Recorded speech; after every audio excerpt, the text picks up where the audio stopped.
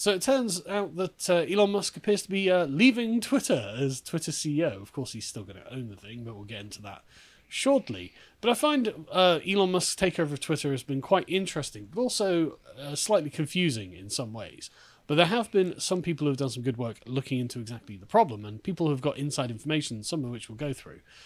Because there's this kind of Joker-esque way that Elon has taken over Twitter. Come in, caused absolute chaos, and now I'm kind of waiting for everything's up in the air, and I'm waiting for everything to land, particularly with the unsuspending of people. I'm waiting for unsuspending of people. It's been 5 years, Elon. It's been 6 weeks. Yeah, you got suspended from Twitter as well. Do you know why? No, I mean, I can guess why, but they never you've broken their terms of service. Well, that could be anything. Yeah. I did misgender someone once. Yeah. The Taliban never seem to break their terms of service. Yeah, it is weird. And terrorist groups. Yeah. The Iranian government. Yeah. It's just very strange. Anyway, before we begin, if you want to support us, go over to lotus.com and check out our new series, which is Comics Corner, which is Harry and Connor analysing particular comic series they like. And I think this is interesting because it seems to tie in. It's, the Joker that they're doing this week. And I just felt it was thematically appropriate. But it's been getting a really good reception, so they must be doing a good job. Comics aren't my thing particularly, but everyone seems to really like it, so great. Anyway, let's begin with some Jokerish maneuvering by Elon Musk. So, #RipJimmyFallon was trending on Twitter. According to one commentator, it's trending because Twitter allows fake news now. There are no adults it allows fake news now. As if up until this point there was no fake news on Twitter. Nothing about Russian collusion or, nothing about the Hunter Biden laptop. Is suppressing true things a form of fake news? I would suggest it's a lie by omission. Who knows, right? But they carry on. There are no adults in the boardroom or moderators. Elon Musk fired them all. This is what Twitter looks like when anything goes and you can literally crash corporate stocks with a fake tweet. This is, of course, in reference... this is not what's being presented. It's just some other commentators' thing. I should have got the link, really.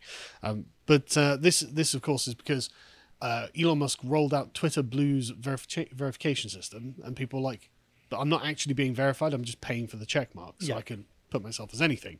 And so this caused this outrage. And so Jimmy Fallon just tweeted at Elon Musk being like, Elon, can you fix this? And Elon just responded with, fix what? And it's like, well, what do you really want him to do? Am I supposed to... No, you're not allowed to tweet this now? Am I supposed to Hunter Biden, #RipJimmyFallon? No. And again, this is hardly the first time fake news has been trending on Twitter. And of course he puts, sounds like a job for community notes, which is the basically the community can put tags on things and say, look, this is fake news or this is the context, whatever. I don't think it's a terrible idea, to be honest. But anyway, so in light of all of this, Twitter Blue had to be postponed because, as I said in my How Elon Musk Should Moderate Twitter article, actually he needs to verify the people who are paying for verification. You have to know exactly who they are in order to make sure that they're not impersonating people, because, of course, this was a major problem. I actually suggested, look, just have it so they actually don't get to change their names, as in they actually have to have their names, and so you don't end up with the problem that Count Dankula is in right now. And if you scroll up just to the woman above him as well, someone called Rational Blonde was like, I'm stuck as spicy chicken sandwich. Can I change it? And Elon's just like, well, with the new release, changing your verified name will cause a loss of checkmark until the name is confirmed by Twitter to meet the terms of service. Again, the easiest way to do this, if they're paying you, just use their credit card name, just first and last name. Don't worry about the middle name. There you go. You're verified. You are who you claim to be. You don't get to change it. And you don't get stuck as giant penis brackets parody, as Count Dankula has found out, which amusing, but, I think the issue for Elon here is when he came up with this, he had no concept how childish people can be. Yes, indeed. And how silly they can be. Which is kind of ironic, given how he loves his memes, he loves tomfoolery on the internet, and he's got such a large platform. He must understand that he's setting the tone of the platform going forward. Yeah. And the people who are angry that he's taken this over are just going to be as vengeful as they can be, following his lead. So he should have expected that, really, I think. Kind of short-sighted. But anyway, so it is still confirmed, though, that all of the legacy blue check marks will be removed in a few months. And, of course, the new official tag has been reintroduced because it doesn't work, does it? Anyway, who knows? Who knows what will end up happening with that? But what I thought was interesting is there's a chap called Devin Nash, who is the founder of an ad agency, and put out this hour-long video that only 20,000 people saw. And so I thought I'd kind of promote it a bit, because this is very, very informative, because he claims to have direct knowledge of the inside situation at Twitter. Now, I can't confirm any of his claims, so I'm just going to present them as unconfirmed. But I think the most important thing that there was the takeaway from this, again, just look up what was really happening at Twitter, Devin Nash. It's an hour-long video, worth your time, because he's quite forensic with it, to be honest. He goes through in absolute detail. But I thought the most important thing that we would learn from this is really Twitter's financial position, because that's the issue. Now, Twitter's finances have been released, and I have looked at them. I just didn't get them up for this because I wasn't very interested in this table of spreadsheets. But apparently, Twitter is $20 billion in debt. They get $6 billion revenue a year, and they have $6 billion in cash just floating around. And so you can see Elon Musk's problem. They are operating at a loss of $4 million a week. A week? Yes. So you can see Elon Musk's problem here, right? They are deeply in debt, they're losing money, and I mean, they have, $6 billion in cash to hand. That's very useful, I imagine, but that's not going to last forever when you're losing $4 million a week. You're losing like $16 million a month. This starts chewing into your finances, and then you've got to pay off all of those people you've fired. If you fired half the company, like 3,500 people, well, you need to give them 3 months severance pay. And if they're on an average of something like $140,000 a year, well, all of this really chews into that $6 billion liquid capital that you just happen to have around. So not good. And so Elon has been pretty ruthless in putting the platform onto what he hopes is going to be a profitable path. He sent this memo out to Twitter staff, and obviously it got leaked. And this is ruthless, actually. I'm quite impressed with how it's just unrepentant he is about, no, you're all going. And as he says here, going forward, to build a breakthrough Twitter 2.0 and succeed in an increasingly competitive world, will need to be extremely hardcore. This will mean working long hours at high intensity. Only exceptional performance will constitute a passing grade. Twitter will also have to be much more engineer-driven. Design and product management will still be very important and report to me, but those writing great code will constitute the majority of our team and have the greatest sway. At its heart, Twitter is a software and service company, so I think this makes sense. If you are sure that you want to be part of the new Twitter, please click yes on the link below. Anyone who has not done so by 5 p.m. tomorrow will receive 3 months severance. He's not messing about. He's not messing about, is he? He's not calling in the unions. He's not saying, let's have a team away day and let's work out how together we can take the company forward. He's saying, you're in or you're out. This is it. Yeah. And the thing is, this was probably inevitable. Had to be. Silicon Valley social media companies, I think only Facebook's the only one that's ever made a profit, actually. But YouTube, Twitter, and various others are just not profitable companies and are being propped up because of their usefulness, frankly. Yeah. And Facebook has just had something like 13,000 layoffs recently, so that's about 12% of their entire company just gone. Twitter's had half, and you can see why. These things are massively overinflated. And I've seen a lot of chatter about, well, this is affecting HR the most. This is affecting the diversity departments the most. Oh no. How tragic. Did you see the accusation that he's now trying to starve his staff? Oh no, how tragic. Because he's now stopped free food in Twitter offices, which was costing $18 million a year. He's now cancelled that, and he's been accused now of trying to starve his staff into submission. These guys get six-figure salaries. But that just speaks to the entire mindset that preoccupies San Francisco, doesn't it? Yeah. It's like, look, we are total dependents on you. You have to feed us. Yeah. Like in the Google offices, like you've got apparently there's this expectation where you have to be at the company all day, and like you can get beds and sleep in there and stuff like this. It's like, this is really unhealthy. Like this is weirdly kind of psychopathic, isn't it? It's like this complete corporate capture of the person. You never get to leave Google headquarters. That's crazy. You know, and it's the same sort of thing with the adult daycare that Twitter was. Like, why don't you just be here all day, every day? It's like, because that's really unhealthy, and I'd like to have a life. I'd like to do something. We are your life. Exactly. That's exactly it. And so, yes, no, I'm in favour of Elon starving the Twitter staff into submission. You get six-figure salary. Go and buy yourself a burger. Honestly, children. Absolute children. So anyway, Elon's memo was pretty brutal, but it's also obvious that the man is serious about actually making Twitter a profitable company, which surely is not a bad idea. But of course, this led to brilliant takes like this one.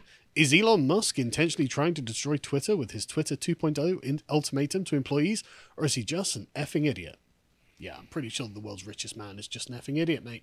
I'm sure you've got it. I'm sure. And again, this was coming whether you liked it or not. You know, the question is just how much debt was Twitter going to be able to rack up? You know, because all the money that Twitter was getting prior to this was apparently coming from banks, right? This is what Devin was talking about in his video. And so is okay. Well, how many loans are the banks going to give you? Until it's like, look, you've got a super unprofitable company. We're just not going to give you a loan anymore. In fact, we're going to call in and we're going to take your assets and we're going to take over your company. Like, how long? Who knows, you know, but it couldn't have lasted forever, and so it hasn't. And so you've got brilliant parody takes from The Onion. Elon Musk demands Twitter servers explain what all those wires are for. Elon Musk is an engineer.